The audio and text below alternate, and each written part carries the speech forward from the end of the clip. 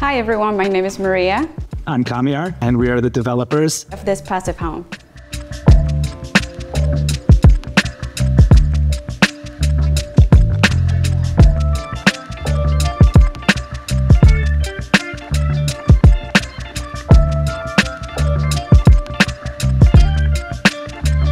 We really fell in love with the concept of passive house. We dug more into it, and we saw a real commercial benefit to developing to a passive house certified standard, primarily because of the ability to create a very healthy home. Michael really talked us into, early days when we first met him, into the benefits of having a passive house. And when we did more research, on the Passive House Accelerator, we saw that it was kind of a no-brainer. For, limited incremental cost to the overall budget, we could, really get, a much healthier and livable house.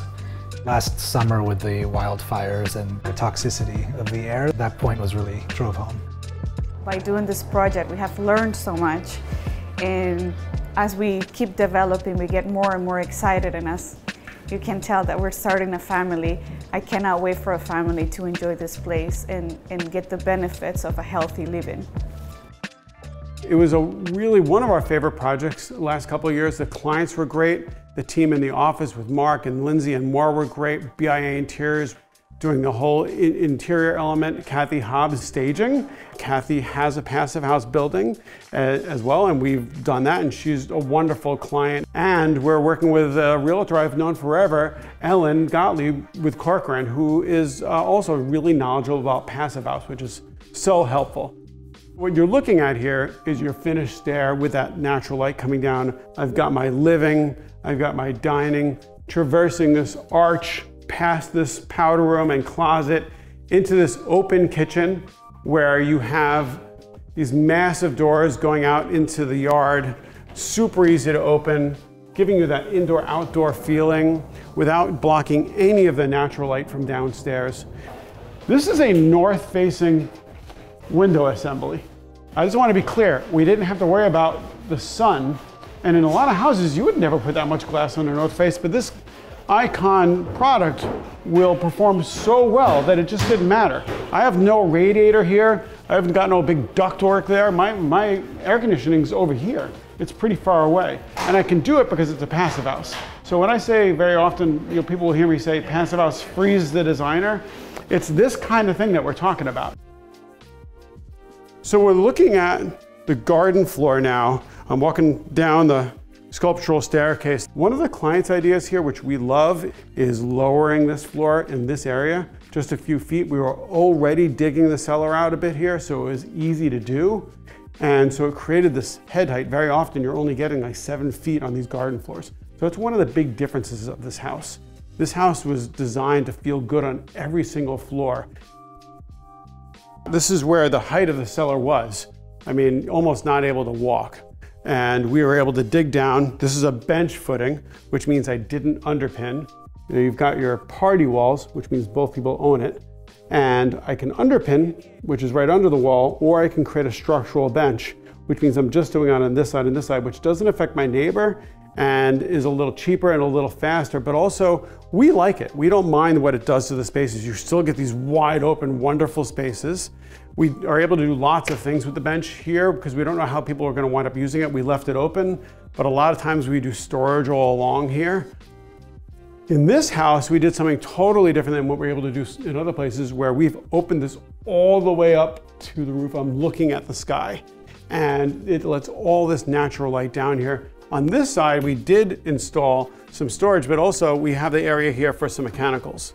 Nice clean Mitsubishi unit, insulated ductwork. If you look closely in the back, you can see the Stego wrap. We in this house brought this all the way up to above grade. It comes up and it terminates right at our passive house envelope, whether that's plywood on the outside, whether that would be a smart membrane on the outside, whether that would be the Stowe Gold they used on the party walls. Either way, your plastic wrap comes up and it basically terminates right there. So the whole way up the house, I've got this sealed envelope. It's really nice. Even if my cellar of my neighbor's house has a little bit of a water issue, it doesn't necessarily come to me. and we're on the primary bedroom floor. What we try to do in these rooms is not build it all in, because you might want to use it one way now, another way later. We purposely aren't building in any furniture to provide that level of flexibility. As we head into the primary bedroom suite, let's check out the windows. So this icon window, which again, I just want to describe like how easy it is to operate these. Super easy. Goes right out to a really private space outside your primary bedroom.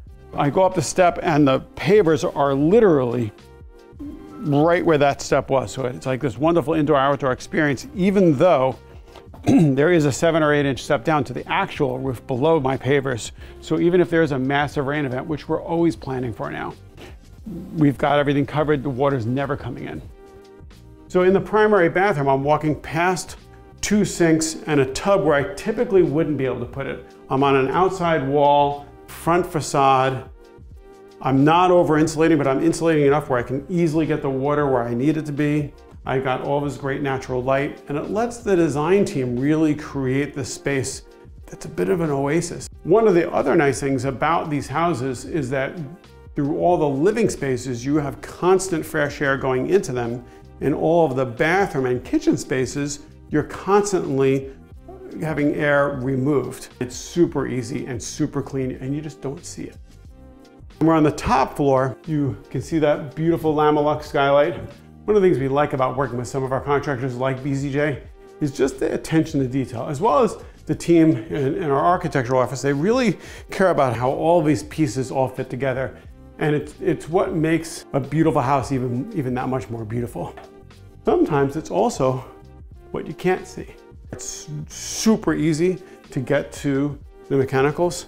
This is a Mitsubishi unit. You've got the thermostat here, and we have sensors in both rooms where you're able to get to everything you need to get to, but it's hidden. Nice and easy. You're in the laundry room now, and again, I've got this skylight. This is an operable skylight in case I ever need to get to the roof. And what I have behind this access panel is, in fact, that ERV. You can see the Zender unit here, Comfort Air Q on this one.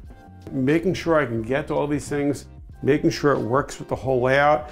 That's what we're working with the contractors and the mechanical engineers and the passive house consultants, and just really getting that systematic approach is all about. It's what creates that finished product that really, really works the way you want it to.